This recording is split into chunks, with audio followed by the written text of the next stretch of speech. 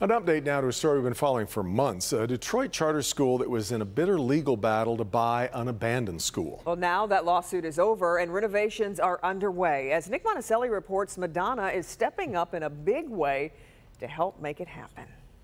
Good evening. If you remember the first time we talked about this school, there was a fight to get in here. There was a fight to get it from DPSCD, and now there's a whole lot of progress. In fact, the holes in the wall right there, those are the contractors just looking to see what's behind.